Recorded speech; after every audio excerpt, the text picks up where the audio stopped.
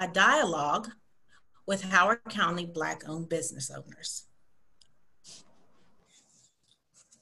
So I'm going to take this opportunity now to introduce each of our panelists. Ms. Phileno Albi and her husband Shola co-founded Sheer Radiance, a natural beauty brand that manufactures hair and body care products using clean and effective ingredients. Their mission is to influence the way women care for themselves and their loved ones by providing products that make them feel beautiful and wonderful. Her business was born out of the need to find a natural solution for her young child's eczema-prone skin. That need sent her on a quest to her homeland of West Africa, where she rediscovered the healing properties of shea butter. An integral part of Shea Radiance's mission is to empower the 16 million African women who are involved in the processing of shea nuts and butter and connect them with women around the world who benefit from the artisan craftsmanship. Phileno believes in the power of economic access and what can happen when women reach out to lift other women. Shea Radiance products can be found in Whole Food Markets, Roots, Mom's Organic Market, Edie's on Rolla Park, and Green Valley. Welcome. Ms. Lakeisha Claxton is founder and president of the Homeland Custodial Services Incorporated, an interior and exterior building, cleaning, and maintenance founded and located in Columbia, Maryland. Ms. Claxton created 4C solution to eliminate cross-contamination. This led to a 5-year contract with the Department of Interior National Park Service and became bloodborne pathogen certified. After receiving the certification, Homeland Custodial Services won a contract with the Department of Homeland Security Border Control. Currently, Ms. Claxton is pursuing a certificate in entrepreneurship at Howard Community College. Thank you, Ms. Claxton. Mr. Brian K. Smith has been serving as an innovator, engineer, community leader, mentor, tutor, and scholar for over 25 years. Founded in 1996, Brian started EduCert, a nonprofit organization dedicated to career development and professional advancement of youth and adults across the country. He serves as the chief architect of all industry-based curriculums within EduCert. He currently trains corporate professionals on developing youth-related initiatives and professional leadership skills, and actively creates several after-school, summer, and industry-based initiatives in STEM, information technology, robotics, culinary, business, finance, filmmaking, and other industries. Thank you, Mr. Smith. Mr. Nathaniel, or better known as Nat Alston, often describes himself as a millennial in a baby boomer's body. His background includes positions and jobs in law enforcement, hospitality, healthcare, food distribution, nonprofits, and financial services. Starting out in entry-level positions and finishing his corporate career as a vice president of human resources, then beginning his consulting career, and now 17 years later, having been a human capital consultant to over 15 different clients in the area of business, coaching, strategic human resources, and succession planning. The organizations that Nat has had leadership positions, which include the National Association of African Americans in Human Resources and UMUC National Alumni Association. He was one of the founders of the National NAARH, and is currently the chair of the National Board of Directors. His public service includes the chair of the Howard County Equal Business Opportunity Commission, and once served as the chair of the Maryland Governor's Commission on Ex-Offender Employment. He has been a past associate member of the National Organization of Black Law Enforcement Executives and the Association of Campus Law Enforcement Executives when he was the chief of police at Bowie State University. In 2008, Mr. Alston founded Ujima Business Roundtable. It's a roundtable of African American business owners from the counties of Howard, Montgomery, Prince George's, Baltimore, and Baltimore City. The mission of this roundtable is to seek to enrich the lives of African American business professionals by providing opportunities in education, fellowship, and entrepreneurship. All of our participants this evening are members of the roundtable. Thank you all for participating in this virtual event, and we look forward to hearing your insight and perspective. I'm going to turn it over to Mr. Alston. Well, Tanya, thank you very much for that introduction. I sincerely appreciate that. And as you said to the other ones, the check's in the mail, and let's hope you get it very soon. First of all, I want to thank also the library, Tanya Atkins, and the library staff, as well as the Columbia Association Archives for putting this on. It is indeed, I speak for the roundtable, I hope that this is indeed a pleasure for us to be a part of this. And we look at this as a beginning, not an end. We hope to continue this as we go forward under what I call the new normal now. With me, as Leila has introduced our panelists tonight, and we're going to basically keep it open and very informal. We've got some questions that I want them to answer too, but also in the chat room, as Nancy we'll have a Q&A, and Nancy is going to send those questions to us and we can answer them as we go forward. So, starting off, Leila mentioned all of you have been in business for quite some time. Well, the question is now, and starting off with Faleo, with you, you started off in Africa, but what brought you and this business here to Columbia? What made you decide to really launch it maybe, and the dreams and goals that you have? Why Columbia being the starting point? Thanks, Nat. Very great question. And it's nice to meet everyone this evening. You know, my husband and I married and settled in the Howard County area because just like Leila had shared before, the Rouse vision made this area very attractive to our family because we've always been people who have appreciated and celebrated diversity. But in terms of our business, when our kids were young, they had just the worst skin on the planet. They were like little alligators between ashy, gray, eczema-prone skin. We didn't know what to do. And one of the things the pediatrician recommended were cortisones. We didn't feel that was a sustainable option in the long run. And so we started mixing and compounding products in our kitchen. And we reached back to some of the ingredients my grandmother had used on me when I was a kid growing up in Nigeria. And I told my mother to bring us some shea butter. We used it religiously on their skin, and we saw an amazing difference. And so our business really was born out of our need to solve our personal problems. The market, Target and Walmart, didn't have those solutions back then. This was over 10 years ago. We found that a lot of the moisturizers on the market were really not made, I didn't feel were made for brown and black skin. Because, you know, with my kids, the moment I would put on some Jergens lotion, their skin would literally suck it in and they would be ashy 2 minutes later. And what we found was that creating products that were rich in natural ingredients like shea, cocoa butter, rice bran oil, and sweet almond oil were the way to go. And really, that's how the company was born.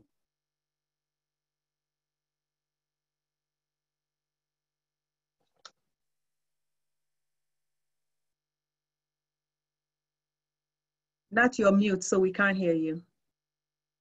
Yeah, I've got to go mute. Forgive me. Thank you so much, Faleo, for giving us that insight on your particular business. Now we go over to Lakeisha. And as I said earlier, Lakeisha, you and I have some parallels. We both are from the Baltimore area. I won't say how long I've been from Baltimore, but you being the younger person of the group here in terms of Baltimorean. What made you, in terms of your business, I mean, Homeland Custodial Services, Did it start out that way, or did you decide, well, let me evolve? So your quick story, really, what made you decide to start a business, and why that particular business? Well, it actually evolved. Columbia has lots of classes here that you can take at the Maryland Center for Entrepreneurship. Mm-hmm. And so I had a previous business, and I was dissatisfied with it a lot. And so I began to go to the Center for Entrepreneurship, which is it used to be on 108, it's a Gateway now. But I began to do that, and they gave me all these different concepts. I mean, and these classes were very inexpensive, and I just took as many as I could. There were always some really good sponsors who paid for the classes, the bulk of the class itself. So I took multiple different classes, and so I involved my old business and took all those processes and everything that they had given me in those classes and created Homeland from it. So what now, I mean, if you would describe, we understand what Shade Radiance is all about. What's Homeland Security or Homeland Custodial Services? So what do you do? Oh, okay. So Homeland Custodial Services provides janitorial services, and custodial encompasses the whole entire facility. So that's what we actually do. We also now, in this climate, we have become COVID-19 certified, so we can provide disinfecting for businesses. And so that's kind of where we are now, but it's always been about janitorial services. And also I created the 4C solution to eliminate the cross-contamination that so many times you find people in businesses, when they're cleaning, they're using the same cloths. They don't know which is dirty and what's not. So I wanted to differentiate us by doing that. Mm-hmm. So when you started that now, you mentioned in today's climate, and I'll get to Brian real quickly, but in today's climate, you were able to make that pivot because you shared now that you're COVID-19 compliant. A lot of businesses aren't able to do that. How were you able to make that pivot to be adaptable now to this present day climate? Well, for one, when we won the contract with Homeland Security, it was all about biohazard cleaning. So for the last 3 years, we were already doing that type of cleaning. But then with COVID-19, it added a different layer to the viruses we were already killing there. So what we did was we took some classes that gave us all the information on the way that we needed to do it. And then we implemented the CDC's process for cleaning and then disinfecting. So we got a certification. My staff, I trained them to put the PPE on. We did all those things. So now that we are able to do that. So you got to be, in my opinion, probably one of the few minority businesses that are really certified as COVID-19, particularly maybe in the county, the state, and who knows, maybe in the nation. Well, I'm not sure about that, but we have been getting a lot of awards. We just got an award in Hawaii, which is for the government, OCONUS, which is off the continental United States. So that is actually for that type of cleaning, the COVID cleaning, which is just, cleaning and disinfecting. Sure, great. Thank you. Mm-hmm. We move on to Brian. Brian, you and really, we said earlier, nonprofit, but it's still a business. People always say, well, okay, I'm in a nonprofit, but yet you got to make money to stay in business as a nonprofit. So what really, and my question would be to you, what made you even decide, one, to go into business, and then the other piece, why a nonprofit? Well, I'd say really to start, why did I want to start a business at first? When I first, a long time ago when I came out of college, I was working at Motorola, and I had a mentor there Me and him were actually the only two African Americans in the whole engineering department there. And it was like 100 people in our section. And obviously I kind of gradually, gravitated to him and had him be as my mentor. He was a contractor, he was an entrepreneur. And he, kind of took me under his wing a little bit, talking to me about starting a business and the things I could do as a contractor. And then so I guess he kind of helped me to understand that I could possibly reach my full potential if I took my destiny into my own hands. And so he kind of encouraged me from there. From there, after that, I just got some other technical experience, worked for another company as well too, and then after that started my businesses. And so, but I would say really why a nonprofit? I mean, there are so many reasons because ultimately, I mean, I've always loved serving the community. I love helping people, I love tutoring, mentoring, training, and wanted just to really dedicate, my life to doing that. So I would just put a lot of my engineering types of skill sets into what I do with tutoring and mentoring. And so I just kind of wanted to, really not necessarily give back, but just incorporate some great, strategies that were done for me, at least to help and just pass that along constantly.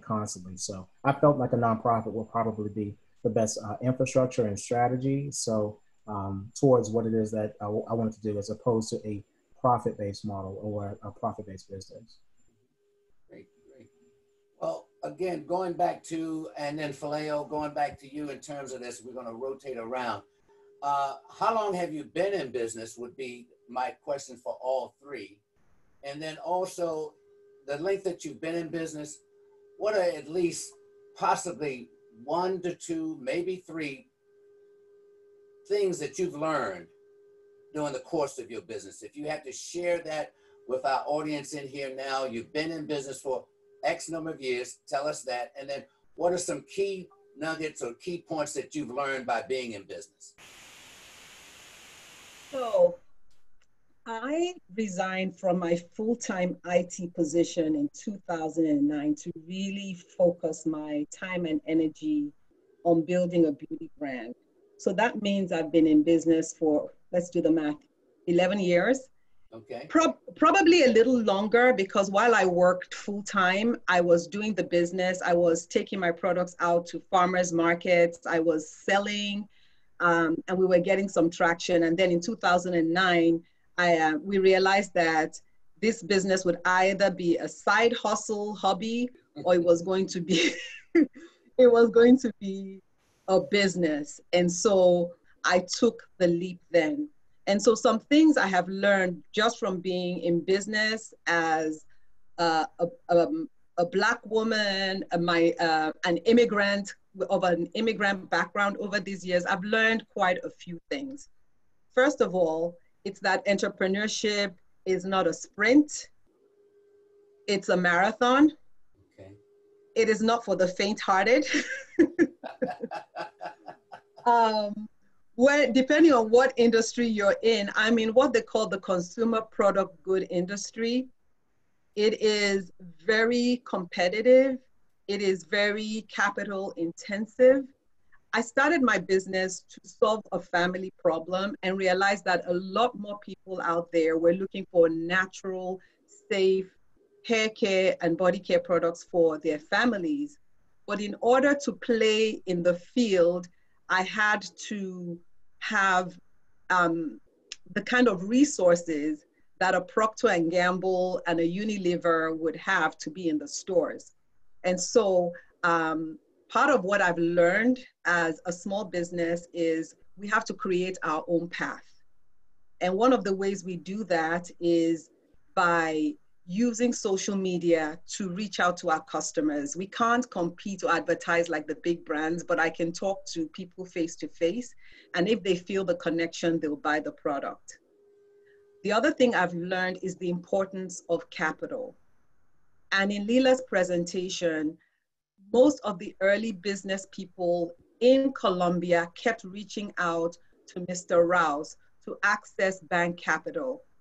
That is still a challenge for business owners of color today.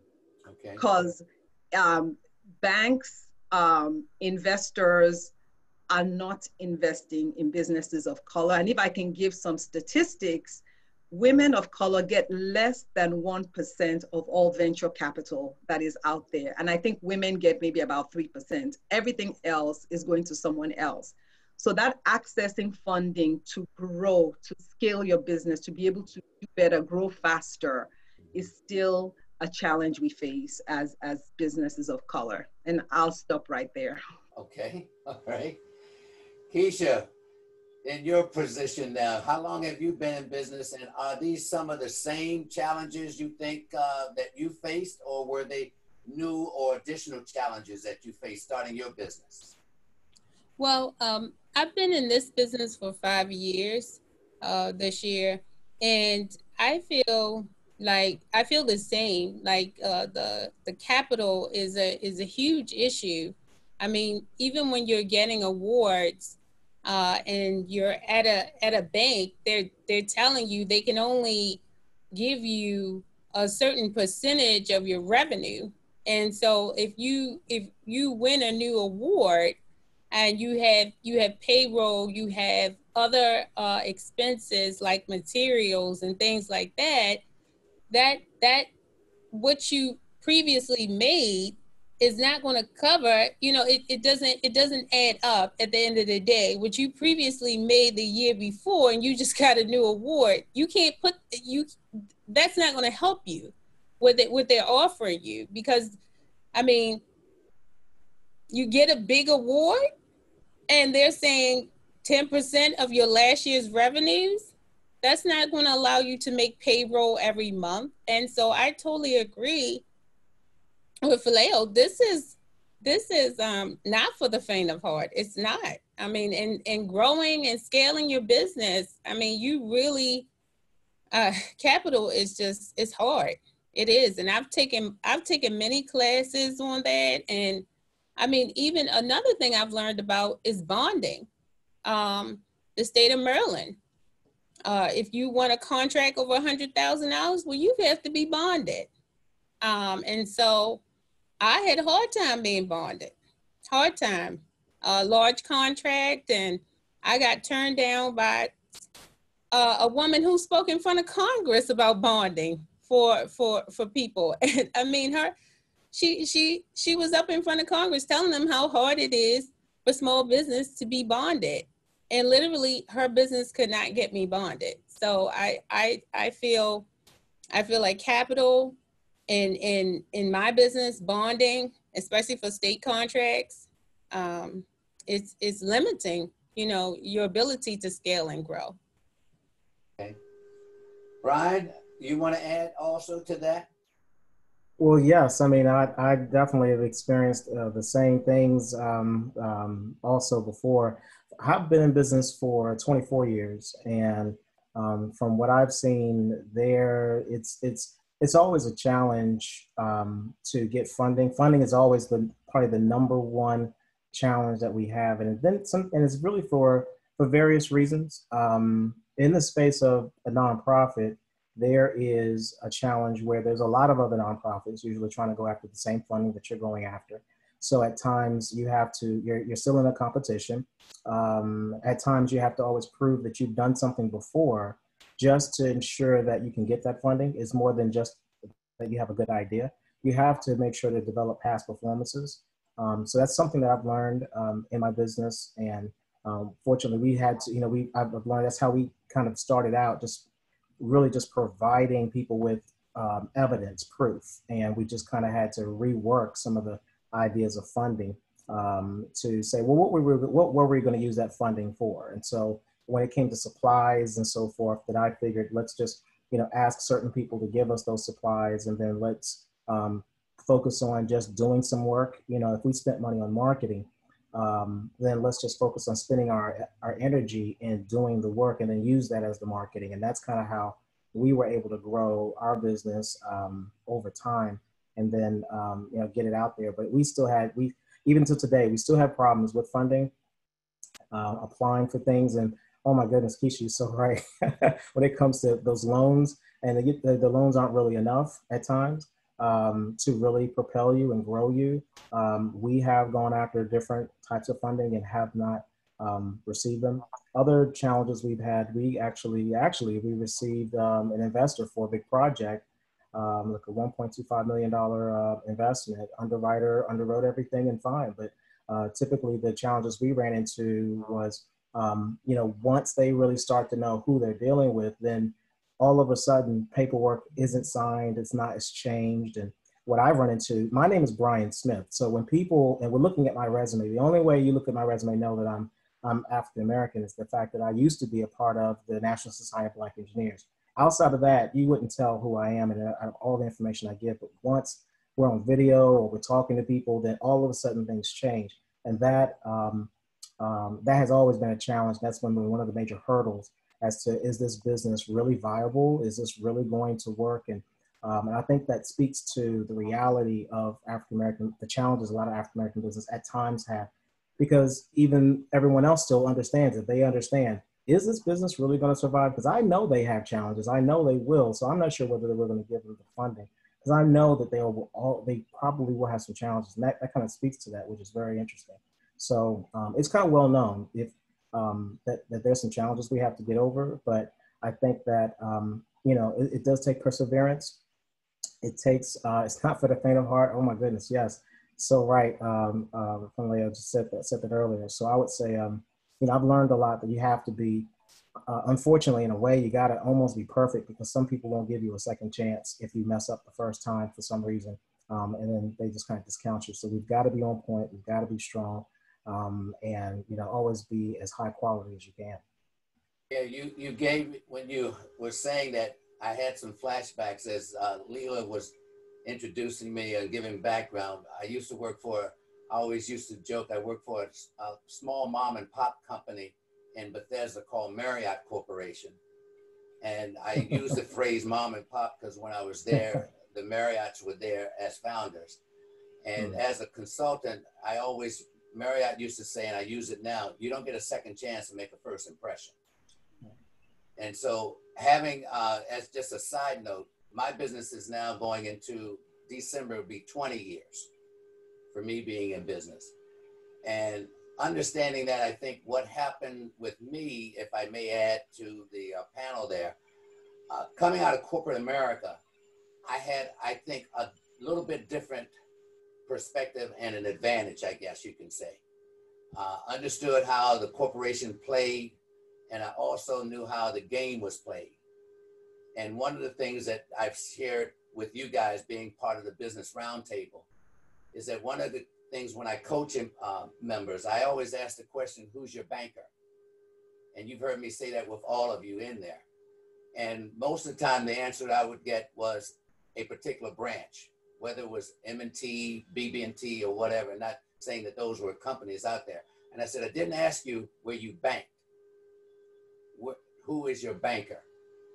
Because most of the time in our businesses as people of color, we don't have that banking relationship with a person.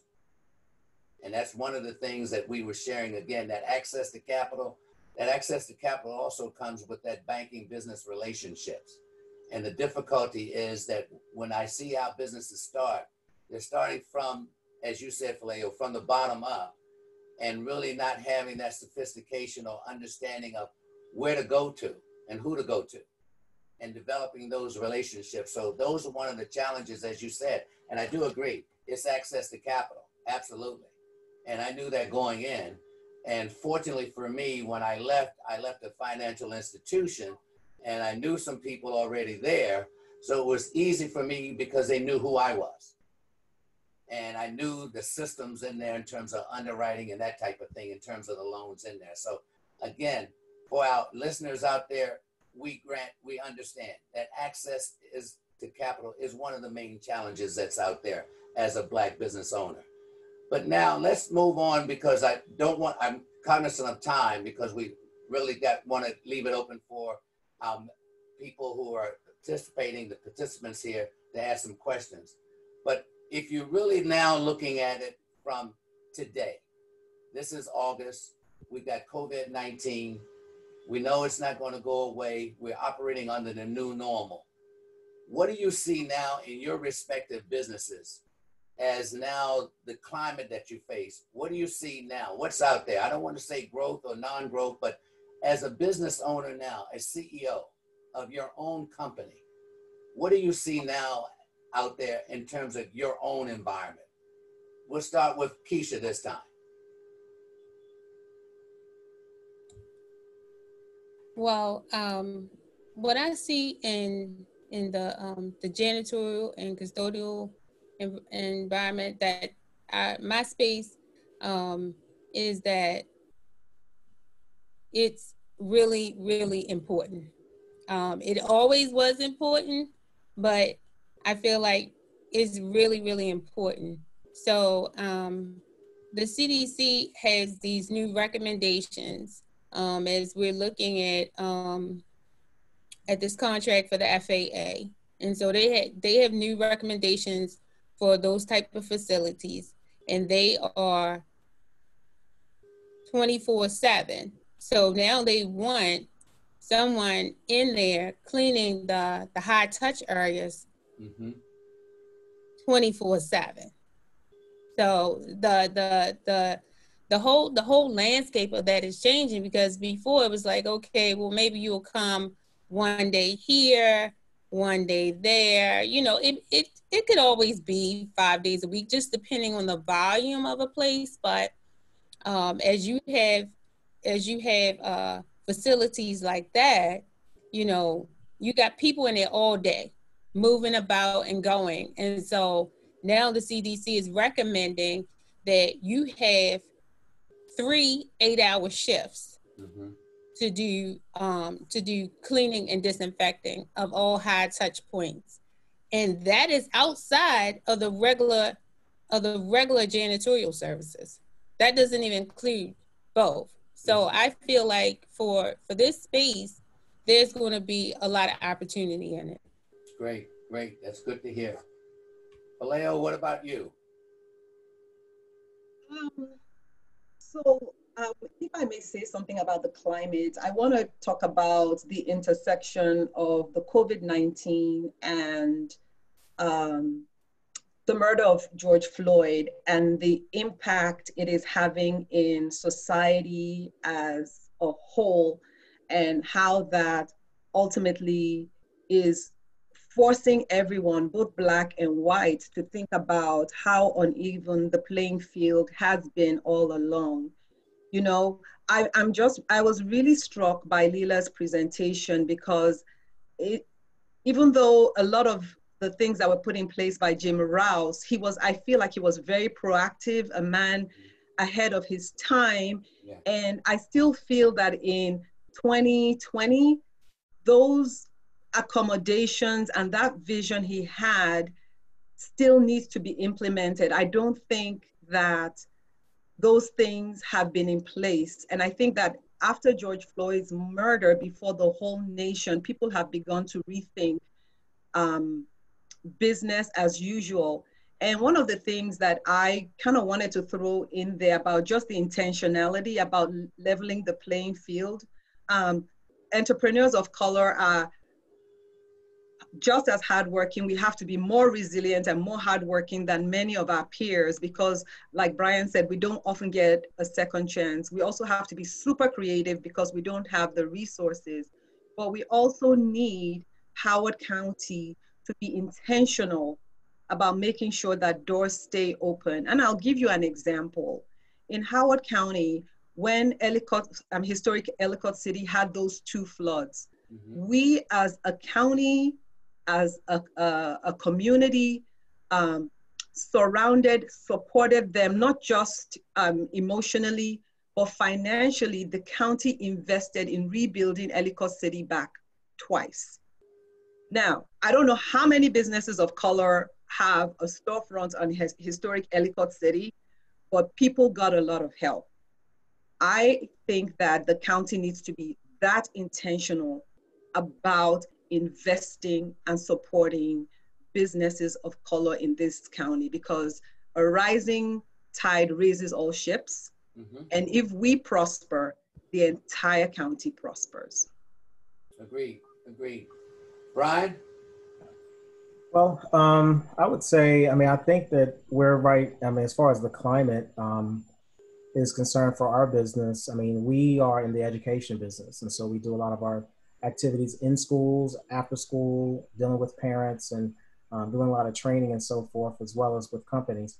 So we, as everybody can probably see on the news, there's just been a halt in a lot of decisions and just question marks as to what happens with our educational system and how that impacts learning and youth. So, I mean, it has really impacted us in a sense because since March, we weren't able to get access to a lot of our students, at least in person, obviously. But we had to pivot. We had to pivot a little bit. We had to do things online and so forth. And now we're living in a world where, at least for the next first half of the year, at least, we already know we're not going to be able to see physically our students in person. And then we've checked up on them. We talked with our parents.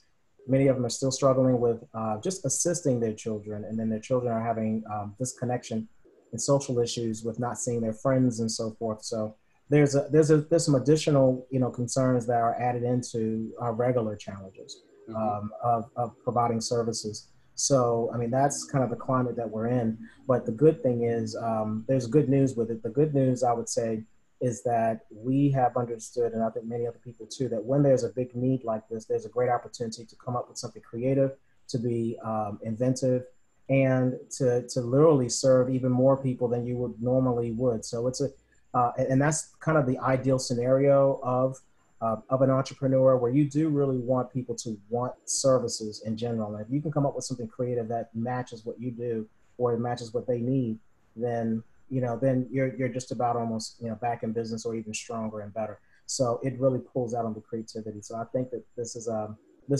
it's, even though it's a hard time, it really challenges us to see how much do we really, how skillful are we really. This is the time to kind of see that, and I think and we're trying to pull that out, and many other companies are trying to do the same thing too in our climate.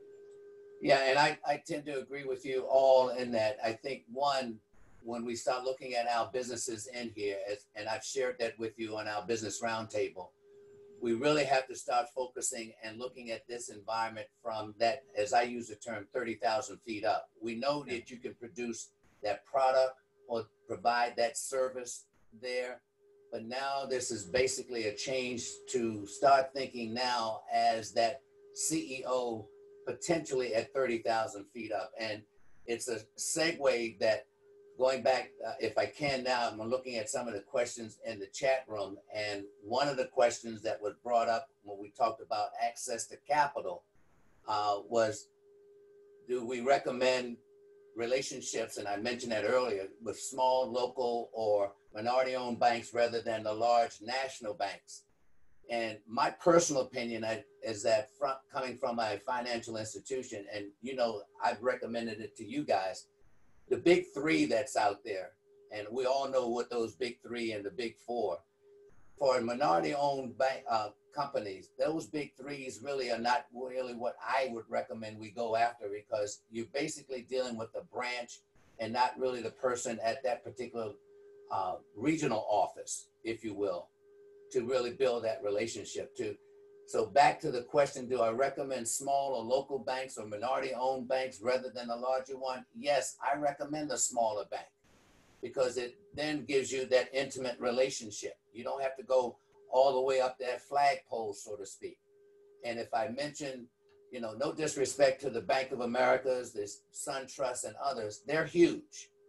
But we've got some minority-owned banks here, Industrial Bank in Washington, D.C., Harbor Bank in Baltimore, and it gives you a chance to possibly, and even Howard Bank here, it gives you that chance of having an intimate relationship. As we talk about relationship banking, that's the key point. Branch managers, I would say to our audience and to you guys, you've heard me preach this before, branch managers come and go. So you may have a relationship with that branch manager, but he or she may be gone in the next week or the next year or whatever. But you want to at least go to that corporate office and develop that relationship with a regional and all. A smaller bank, even though it may, and today's world now, smaller does not mean small and everything else. I mean, the technology now, these small banks can do everything the bigger banks can do. in terms of check cashing, and what I call an ATM mentality. But when you're looking at lines of credit, and this is what we're talking about, those lines of credit out there for those, it's those smaller banks possibly, or those mid-sized banks that can give you that intimate relationship, because they now know the community. They live in the community. They understand what we're doing. So that's what be my recommendation. I throw it back out there to you guys. Say, Keisha, would you agree or disagree, or what has been your experience in working maybe with the small banks, or maybe what I would call the medium size, not the big three, but the medium sized ones? Well, I just want to say I agree with Vallejo before I get into that. I totally agree that the county needs to really support us more. Being a person who of me, just being a Black woman, and also I have the county certification, Brother Nat, that you're on, the EBO. I feel like there need to be more opportunities there, because I have a lot of friends who have business in the county, and none of them, they're all Black, and they don't have contracts with the county. Okay. And I don't have any either. So I just wanted to agree with her on that. Okay. But I'll say, as far as the banking, yeah, I didn't get any help with my bank. I really didn't. I was told that line, it's just a percentage and those type of things. And being in Ujamaa, working with M&T has been a better experience for me. They have a division for minority business, women. So I think that that's helped me more, and I was able to meet with my banker on a regular basis, versus when I went to my bank, my branch, as we call it. I went to my branch. It was like, oh, well, I got to put you over to, this person over somewhere else who has no idea who I am, which I've known the branch manager there for 5 years. So I feel like having that relationship, as you said so many times at our meetings, is really, really important. But I think that for me, M&T helped you a lot. Offers that. Yeah, I feel like they offer that. Yeah. Well, both of you mentioned too the county, and we focus on that too in terms of doing more. I'm thinking out loud when I hear you saying the county, because all of you have been registered by our EBOC, the County Department of Purchasing, as far as that EBOC, Equal Business Opportunity. What do you feel that the county government, in terms of supporting Black businesses? Because here's what we're looking at from a standpoint of doing a study to see how has the county benefited Black businesses. We're looking at possibly a study out there. So I'm going to flip it back to you. If you gave me some ideas, what should the county be doing to support Black businesses from your perspective? And I'll start with Vallejo, since you brought it up first. I'm going to turn to you and say, give me some points. What do you expect as a Black woman business owner, based on what you said, listening to Leah talk about James Rouse? What can the county government do? So I'll be very honest. Yes. Now, before I started, working with you and became part of the Ujamaa Roundtable, I was actually looking to move my business into the city, because Baltimore City is very realistic about the demographic that they're dealing with. And as a result of that, they have resources available for businesses that might not exactly fit banking guidelines. I knew that if I moved my business to the city, I would have access to maybe 100,000 more in low interest loans. And so that became very attractive to me. After talking to a couple of people, and especially Nat, and being that I am a resident of Howard County, I pay my taxes here. I was talked into remaining in the county. And so there's been a bit of a cost, wanting to be close to home, wanting to keep my business in my community. And so what I would like to see is Howard County being honest about the disparities that exist for minority, especially Black-owned businesses. And I'll be very specific to Black-owned, because sometimes when we say people of color, there are people of color who don't necessarily have the same challenges as Black people. Let's just be really honest. You know, being Black is a very loaded situation in the United States.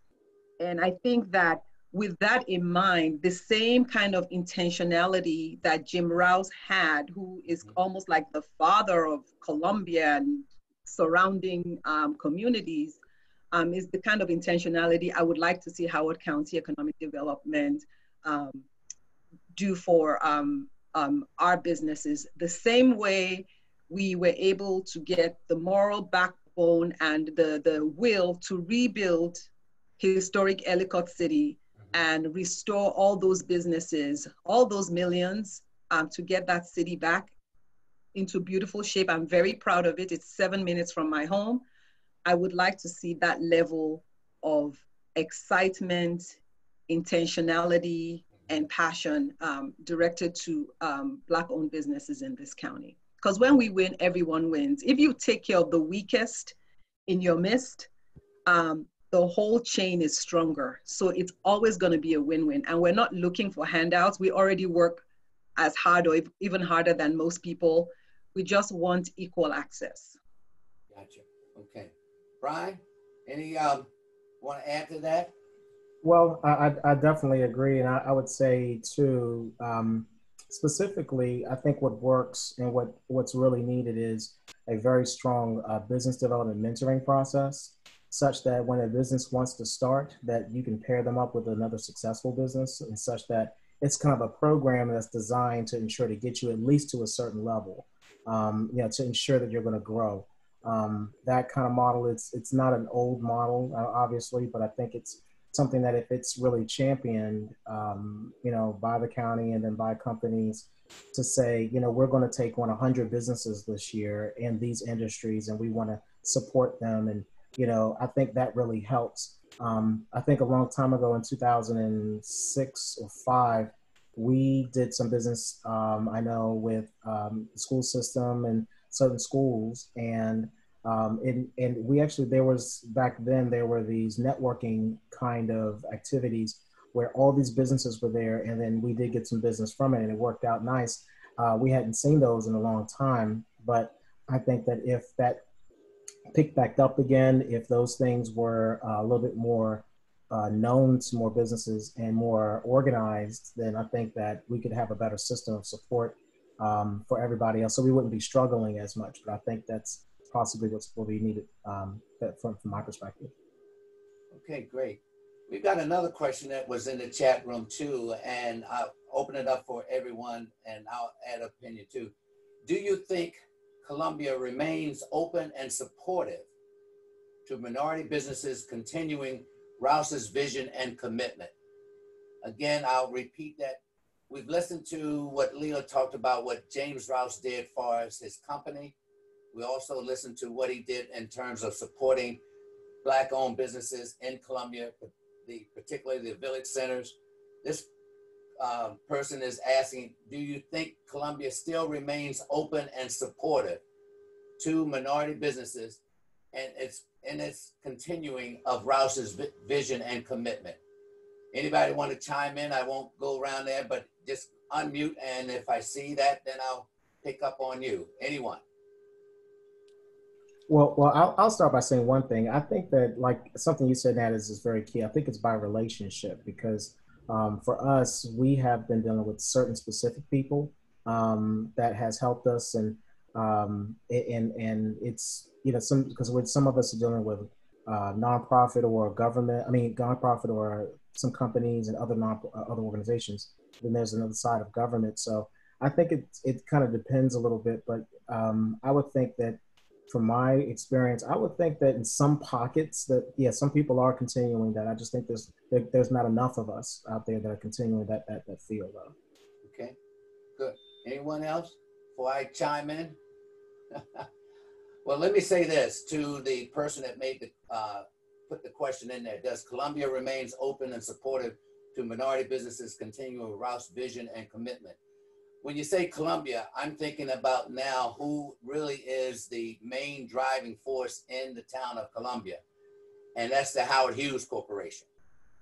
And to answer that question back to the person who posed that, my assessment after being here in business for 20 years and being in the EBOC and really living here in Columbia and understanding the business climate as it relates to minority businesses, I'm going to answer that and say no. I don't think it's open. And here's why I'm saying that. Rouse, as I mentioned to several people on an email, was truly one in a million. And I had the pleasure, and I shared this with Leela, I had the pleasure many years ago of meeting James Rouse. And for many of you that probably are just in Columbia for less than maybe 15, 20 years, I can go back in terms of history, and I'll get to the question too. James Rouse lived in Wild Lake. He lived here. He and his wife, Patty, lived here. They lived off of Green Mountain Circle. If you're familiar with Wild Lake High School, he could walk to Wild Lake High School. And I remember seeing him there. His grandchildren went to Wild Lake. I shared the story. His granddaughter, Molly Norton, went to school with my daughter. So it was not an idea, back to your comment, Vallejo. Yeah, he didn't just talk, he walked the walk. So when he passed on, and the Rouse Company, as you now know, Rouse Company, for some of you, that's where Whole Foods is now.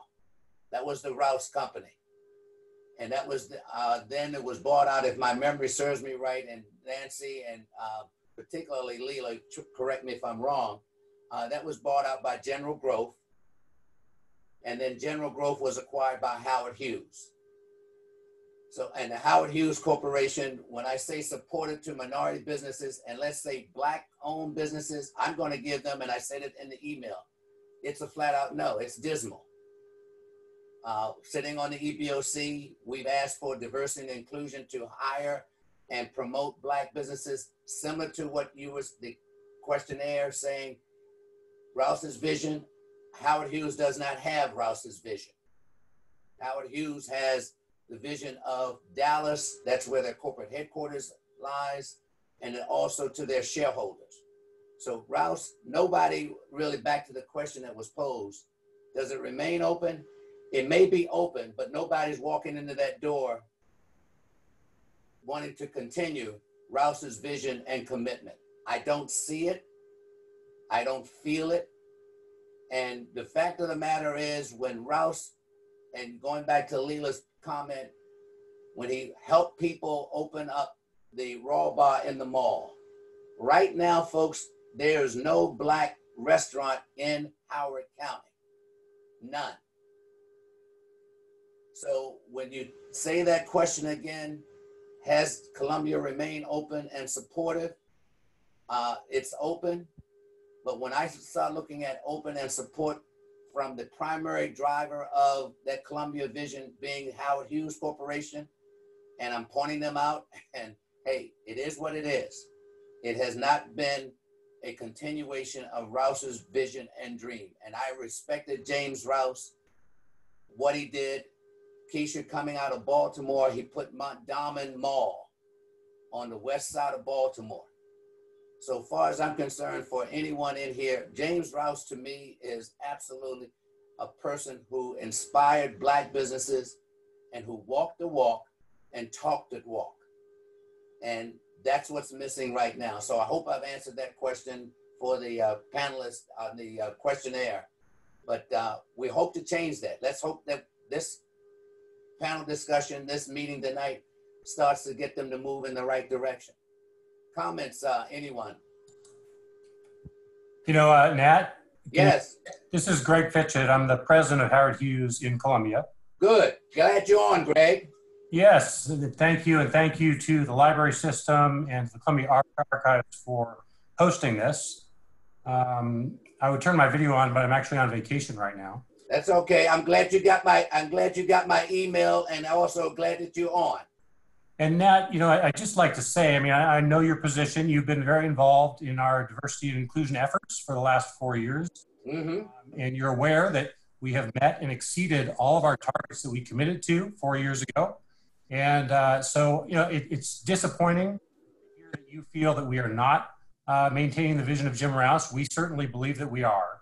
And I'm happy to meet anyone on this call to talk about our minority participation efforts and specifically our Black-owned business participation efforts. We have many Black-owned businesses that we have started to work with and engage with and have done $1 million of contracts with over the past 4 years specifically since we began the commitment that we entered into with Howard to develop downtown Columbia. So I obviously have a different viewpoint than what Nat just shared.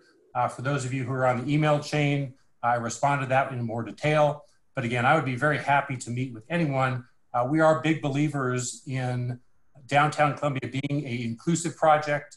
We are big believers in continuing the vision of Jim Rouse. I personally am very committed to it. I live here in Howard County. I'm raising my children in Howard County. They go to Howard County Public Schools. So, you know, again, Nat, I'm sorry that you have this viewpoint that we're not committed to minority-owned businesses and to Black-owned businesses specifically. I believe we do, and I'm happy to talk to anyone, you know, separately about this to show what our commitment is. I appreciate that, Greg. Really, I do appreciate that. And if you understand what I said, hey, it was one of these points. That's what I want. I want dialogue. I want dialogue and commitment in here. Can I say something, please? This is my viewpoint, but I want to open it up for Leo. Please go right ahead.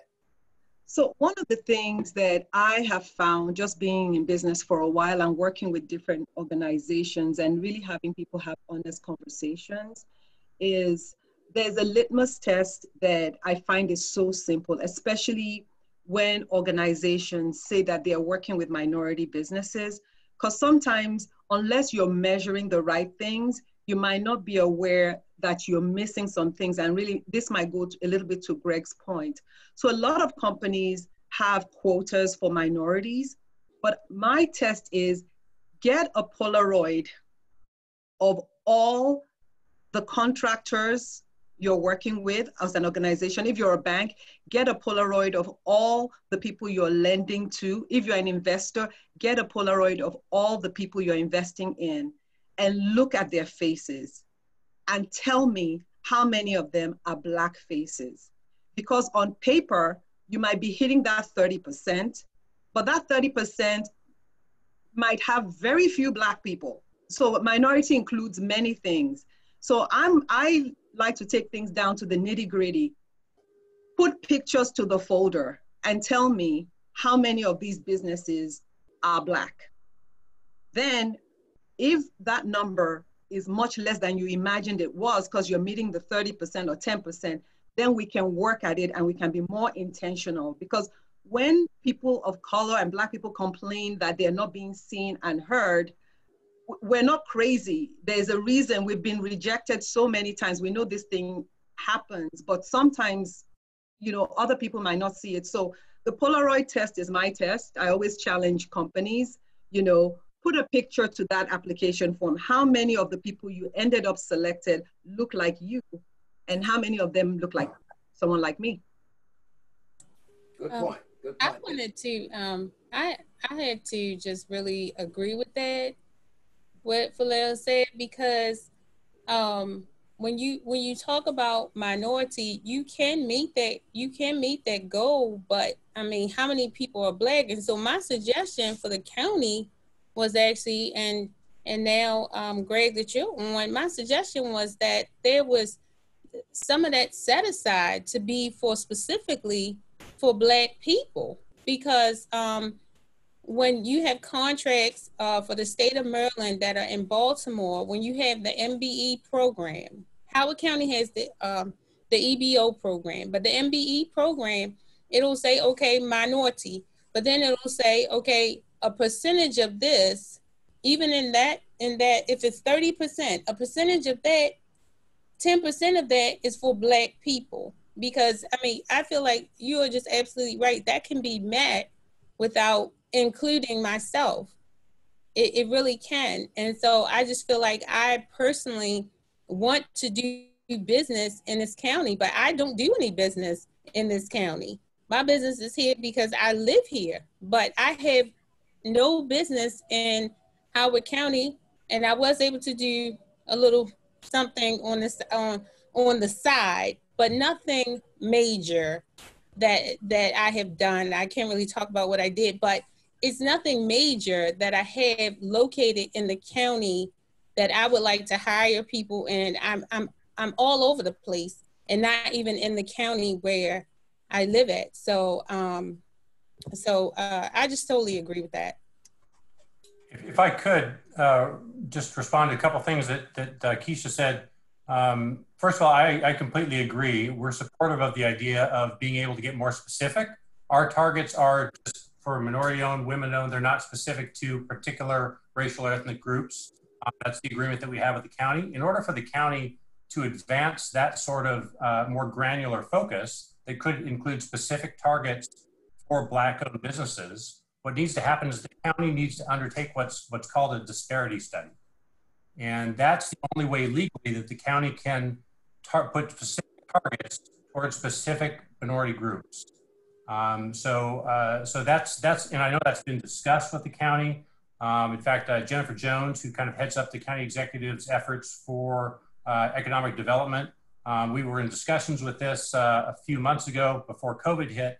So I think that's, a lot of things have been put on pause, obviously, with the pandemic, but that discussion has been, underway with the county. The other thing I want to say, I don't have a comprehensive list, but a lot of the businesses that are meeting our minority participation goals are Black-owned. For example, Kane Contracting, Genesis Steel, MPS Security, Best Fence, PD Engineering. These are all Black-owned businesses that we work with, and really these are relationships, contracting relationships we've developed through our outreach efforts we've undertaken over the last 4 to 5 years. So while it's not a specific percentage of the 30%, we are engaging in specifically trying to do outreach for Black-owned businesses because we do recognize the situation of Black people in America is not the same as every other minority group. Other minority groups face challenges, of course, but Black Americans have a very different history. It goes back to the start of the country. Okay, thank you, Greg. Thank you, others in here. We're looking at some other questions in here. Question is whether being a woman-owned business helps you competing for contracts. So again, repeating that, whether being a woman-owned business helps you competing for contracts. Keisha, can you answer that one?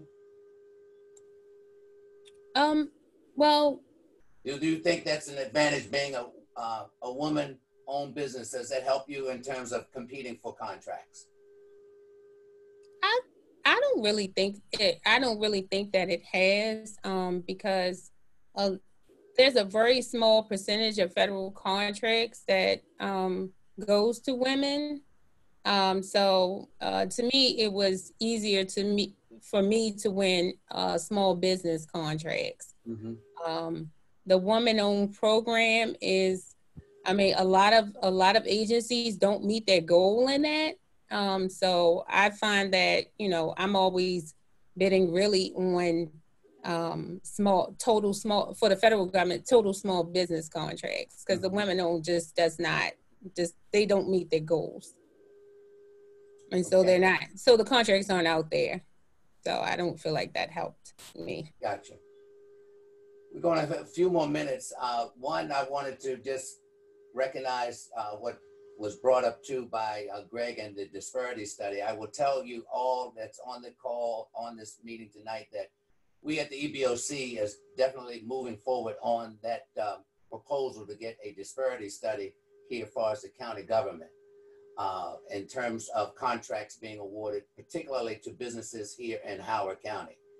And I think I've shared it with our business roundtable people too, in the Ujamaa Business Roundtable, that the county government is just one leg of a purchasing vehicle here in the county. You also have the school system, which is a separate entity in itself. And then also you do have the Columbia Association, which is right here. And also you have the library. So one of the things that too, I'm thinking that's coming out from this meeting too, that there will be a dialogue or a reaching out by the two people that are sponsoring this, the library and Tanya, and also Columbia Association. We've had those types of meetings before with the Small Business Roundtable. So really just exposing not just the county, but the other, shall I say, other entities that do have purchasing requirements in here. Those three that we listed or that I just mentioned. The other piece too is also the business climate itself. Here, back to that person's question, is there a climate back here in Columbia that will, back to your point, Faleo, will create a, shall we say, a culture where this can be an invitation to do Black business? You mentioned Baltimore, sure, the demographics, but is there a culture or a climate here in Columbia or in Howard County that's conducive? And that's what we're thinking we're trying to really bring forth, is that this is an area, as you said, to keep you here, making sure that the climate is going to be supportive here. That's what we're looking at too. Any other, let me see, is there any other questions in the chat room? I'm looking at time. Yeah, we're at 7:41. Here's what we're gonna do now. I'm gonna basically leave it up to the three of you to do a wrap up and really say, leave it open, whatever closing comments you wanna make in regard to this. This is the first time it has been done on this format. We hope that the library and the Columbia Archives will continue something like this. We love the dialogue. It was stimulating and definitely challenging.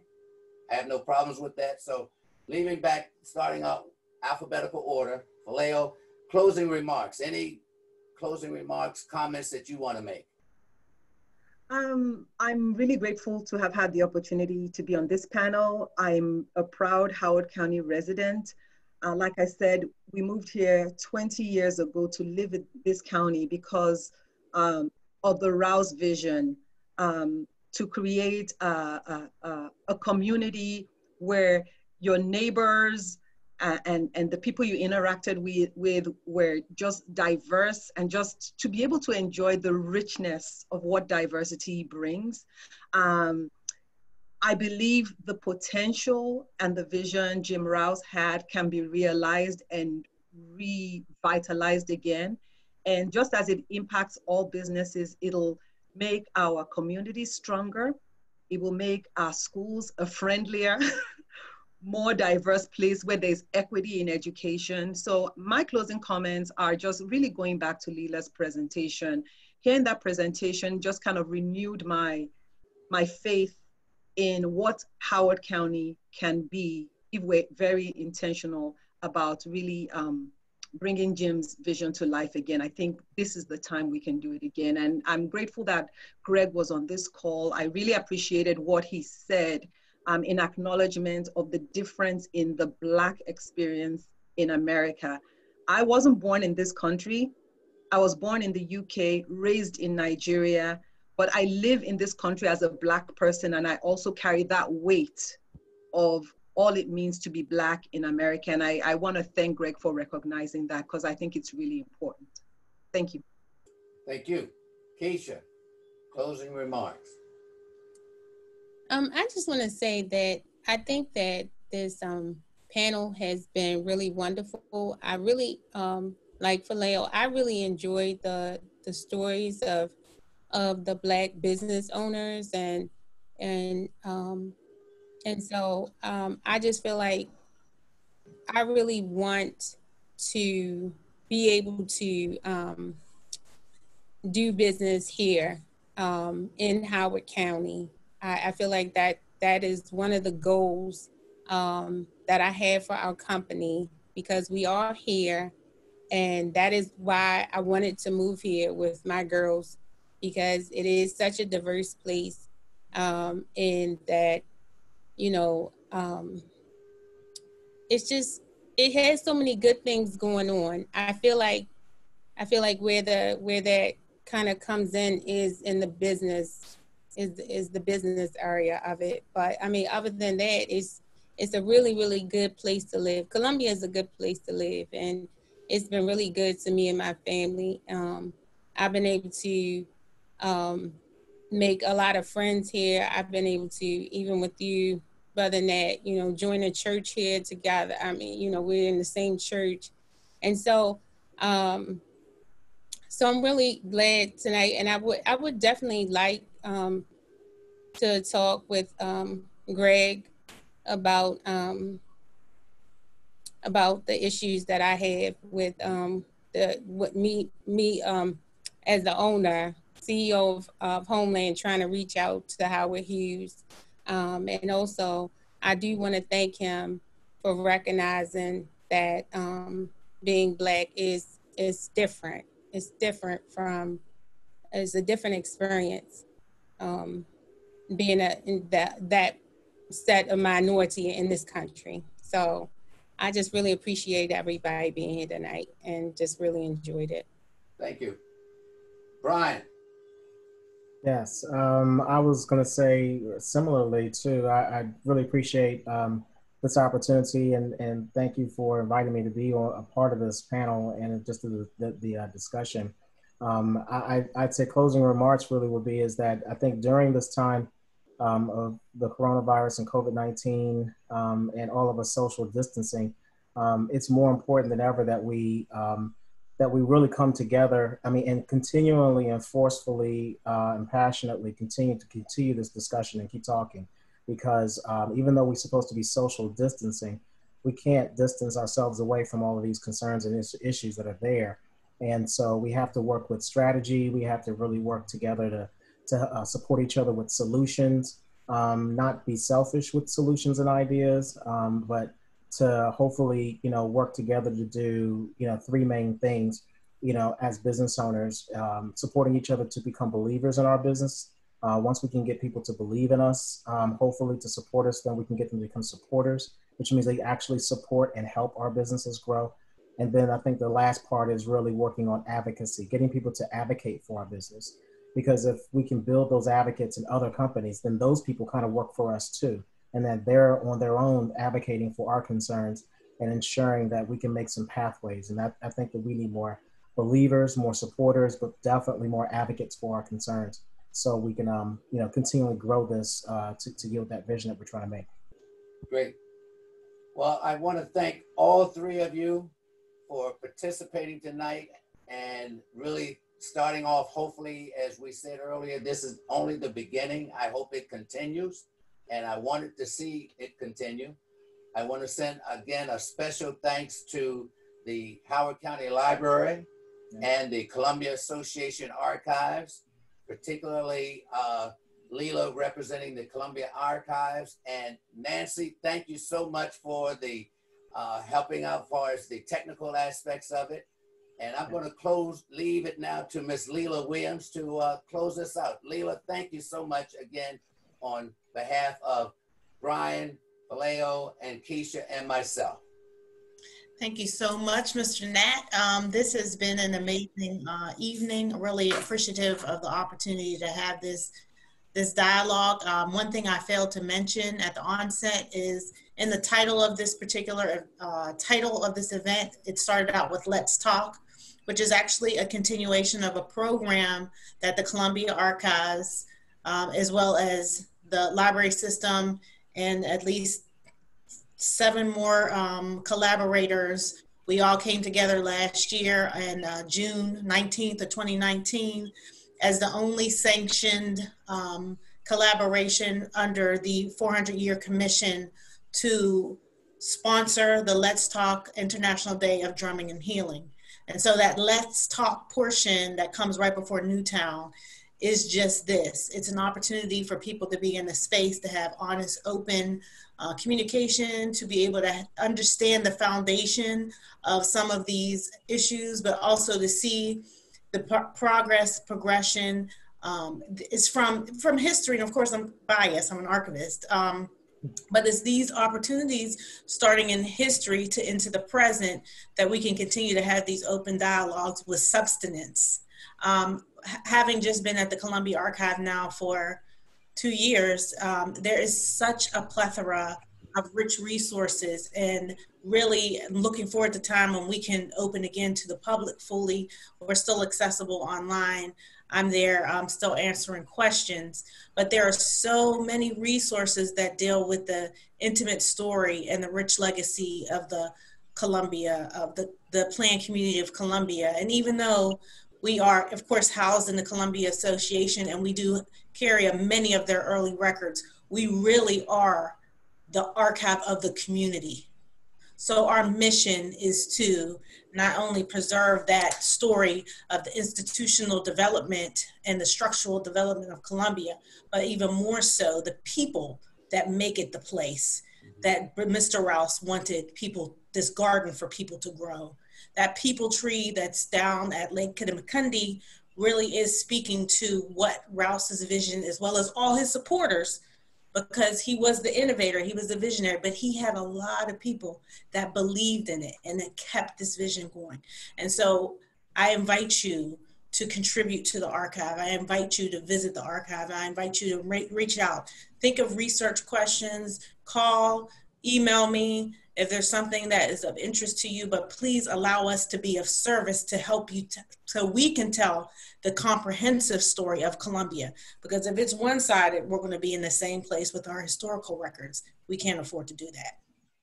So I really do, once again, want to thank Tonya and all of the staff member, Rohini and Nancy and Cynthia, for their support. They've been amazing partners in pushing forward these innovative, now my first full virtual presentation, and I'm happy that particular that this event has taken place with the library system. So thank you very much. And thank you for all the panelists, because you all are amazing. And I really appreciate the fact that you took this evening out to speak about the present place of progress and struggle within Black businesses in the county. Thank you. Thank you. Everyone stay safe and have a great evening and a super week coming up. Thank you. You too as well. Thank you. You too as well.